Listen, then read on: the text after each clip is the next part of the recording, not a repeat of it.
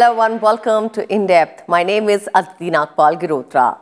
If 2019 was all about the moon for Indian Space Agency Isro, year 2020 could well be about the sun. In his Mann Ki Baat address on Sunday, Prime Minister Narendra Modi spoke about the ISRO's plans to launch its first Sun Mission Aditya L1. This ambitious plan of the Indian Space Research Organization will not only put India in a very elite league, but also at the very frontier of cutting-edge research. With Aditya L1, ISRO will take a huge step forward in the study of solar corona. The solar corona is the outermost part of the sun's atmosphere.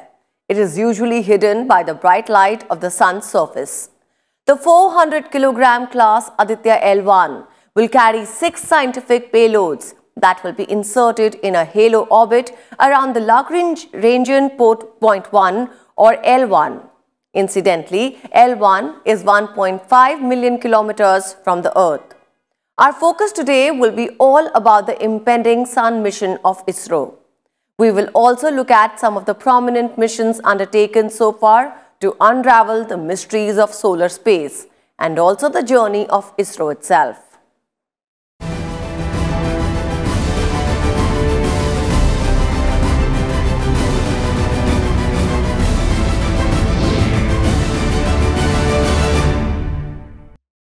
In the year 2020, Indian Space Research Organization is looking to cross new frontiers.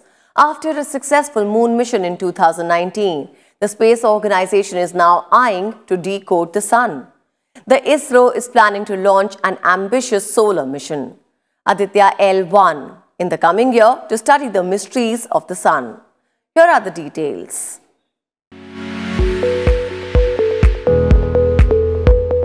Just months after the successful launch of the ambitious moon mission Chandrayaan-2, India has set its sights on the sun. Indian Space Research Organization will launch its maiden solar mission Aditya L1 to unravel the mysteries of the celestial body that sustains all life on Earth. Speaking about it in his last Mann Ki Baat program from 2019. For 2019, the Prime Minister said that India is quite advanced in the field of astronomy and ISRO has taken path-breaking initiatives. सूर्य के बारे में research करने के लिए इसरो आदित्य के नाम से एक दूसरा सैटेलाइट भी लॉन्च करने वाला है।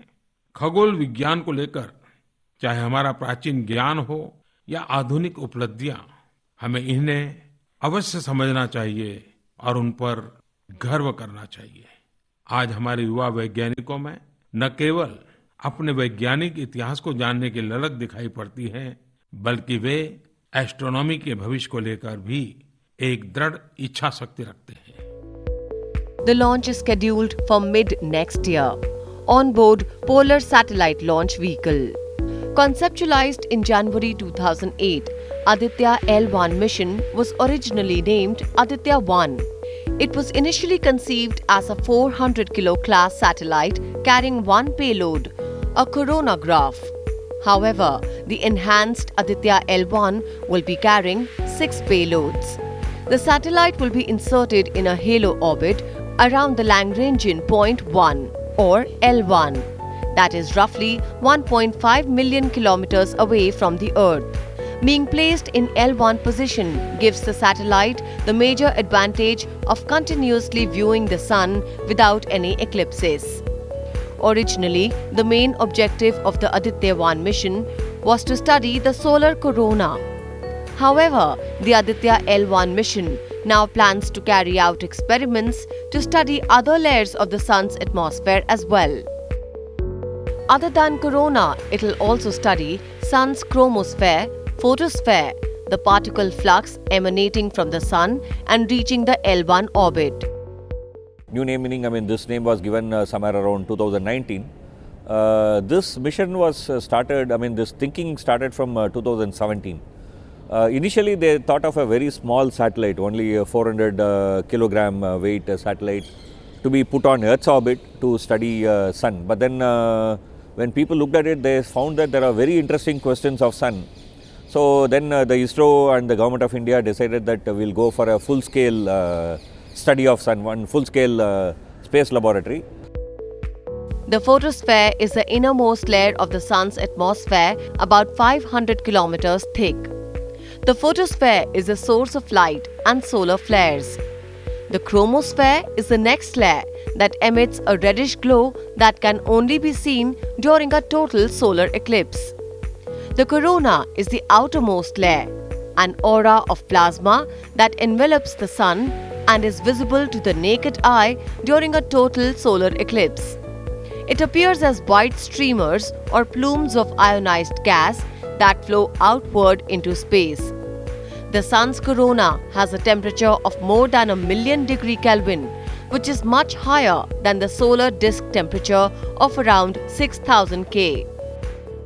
The solar corona extends up to several thousands of kilometers above the solar disk that we see. And this solar corona, its temperature is 10⁶ degree Kelvin, that means 1,000,000 degrees Kelvin, while the solar disk, which is also called the photosphere, its temperature is only 6,000 degree Kelvin. So it is a big puzzle as to how come the corona, which lies above the solar disk, extended to up to few thousand kilometers, is so much more hotter than the photosphere, which is only 6,000 degree Kelvin. How the corona gets heated to such high temperatures is still an unanswered question in solar physics, one that Aditya L1 mission may find an answer to. To study the Sun, the Aditya L1 mission will carry 6 payloads, including visible emission line coronagraph to study the diagnostic parameters of solar corona, solar ultraviolet imaging telescope to image solar photosphere and chromosphere in near ultraviolet and measure solar irradiance variations, Aditya Solar Wind Particle Experiment to study the variation of solar wind properties as well as its distribution and spectral characteristics, Plasma Analyzer Package for Aditya so as to understand the composition of solar wind and its energy distribution. The coronagraph is a very interesting instrument. I mean, if any of you have seen total solar eclipse, when the moon completely covers the disk of Sun, then the corona is visible. Okay? Otherwise, corona is not visible. This coronagraph will create artificial eclipse of the Sun so that you can see the corona. That is a coronagraph. So it will carry a coronagraph which will provide us how on real-time basis the corona structures are changing. Okay? Third, the X-ray cameras and ultraviolet rays telescopes in this mission will be able to study the depth of Sun, the chromosphere and photosphere. What's happening in chromosphere and photosphere, it will be able to study. It will also carry a magnetometer to measure the magnitude and nature of the interplanetary magnetic field. The different payloads are being taken care of by multiple institutions, and hence the project provides an opportunity to solar scientists from various institutes to participate in space-based instrumentation and observations. With inputs from Leena Sharma, Bureau Report, RSTV. 2019 has been a busy year for Isro. It included the launch of a wide array of space probes, missions and satellites.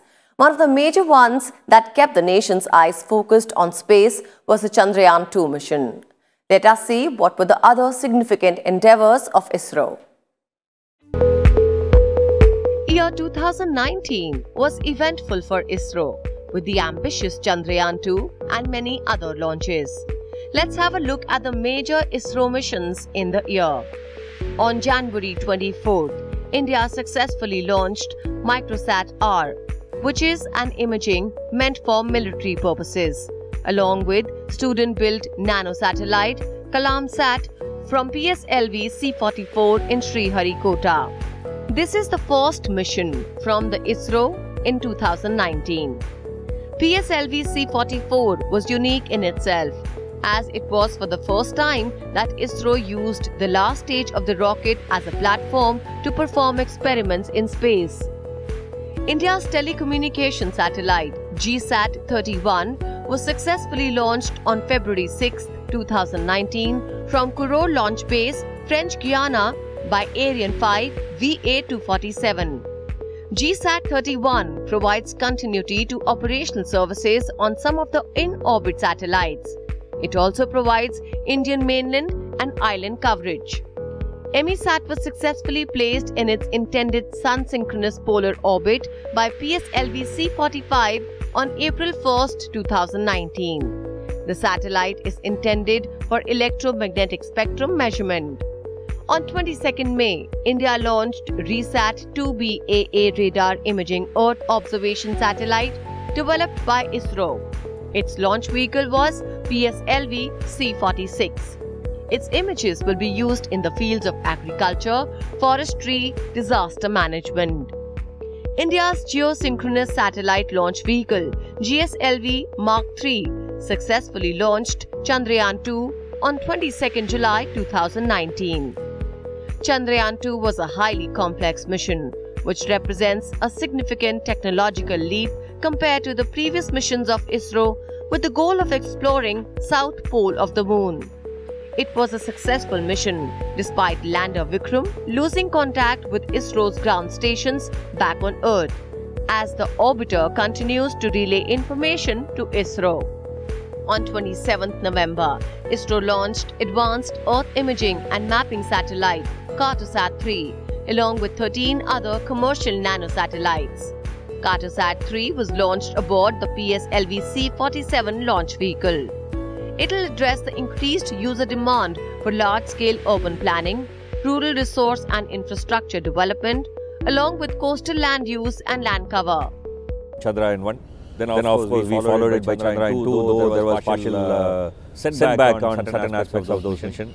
We reached Mars. There is a plan to send one more mission to Mars. There is a Chandrayaan-3 coming up. People are talking about it already.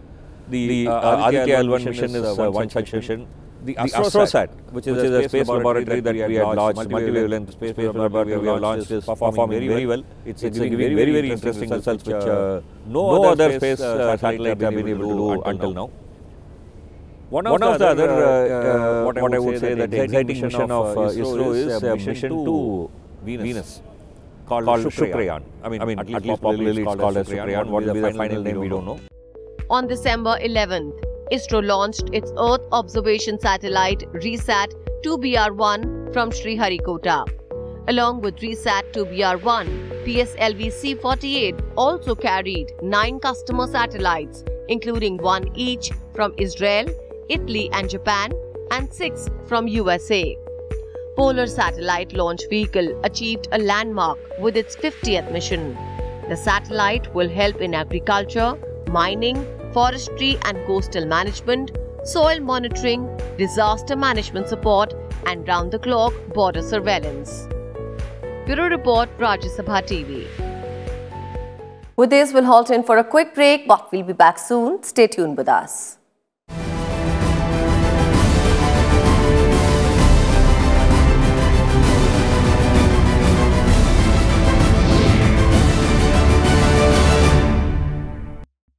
Welcome back. You're still with us on In Depth. The sun provides energy that allows life to exist on our planet.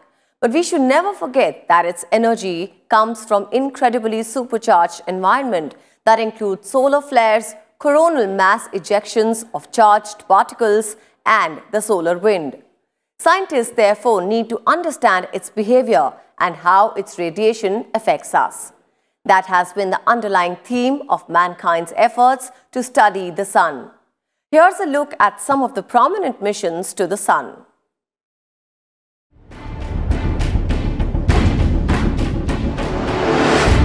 Solar missions have been sent since 1960. These have all had different objectives. Some significant missions that were sent after the turn of the millennium include the Genesis. Sent in 2001 by NASA, it became the first spacecraft to capture a sample of the solar wind. Solar wind is the constant stream of particles that emanate from the sun. After a 3-year mission, Genesis returned to Earth. Unfortunately, it had a hard landing when its parachute didn't deploy. But the samples that did survive allowed researchers to conclude that the Earth was possibly formed from different solar nebula materials than those that created the Sun. In June 2010, France launched the Sun monitoring satellite Picard. The 143 kilo Picard is based on a microsatellite platform. It was launched by a Russian rocket. The satellite carried 3 instruments: the 11 centimeter diameter SORISM telescope and 2 radiometers to measure solar irradiance. Picard was on a 2-year mission to unravel the mysteries of the Sun.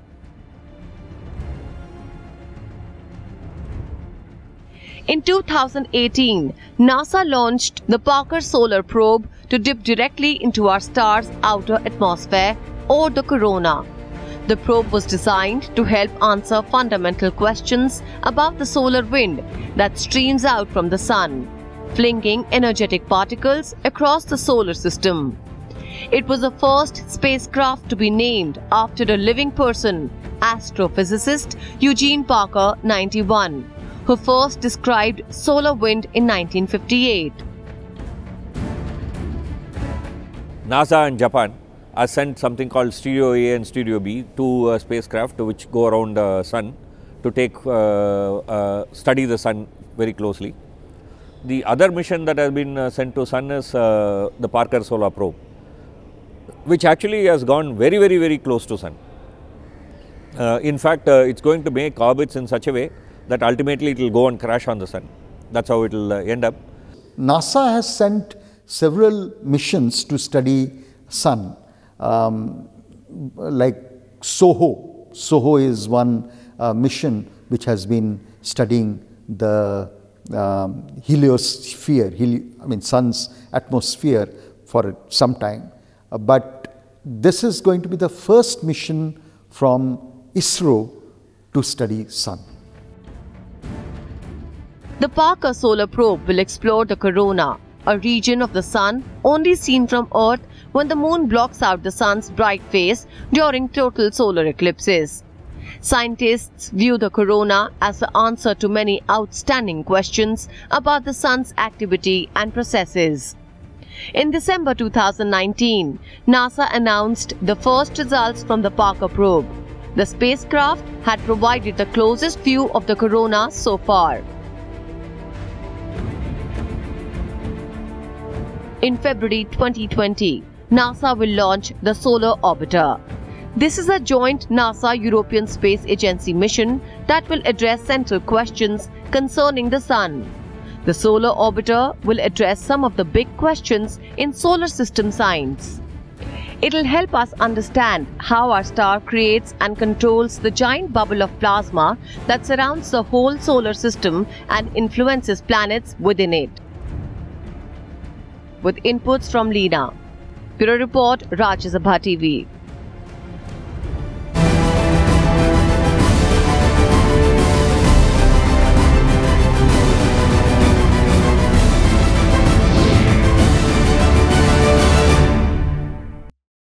And that's it from us today in In-Depth. We'll be back same time tomorrow with a focus on another key subject. You can also watch our program online on YouTube. Suggestions and feedback about the program are also welcome. Thank you so much for joining us.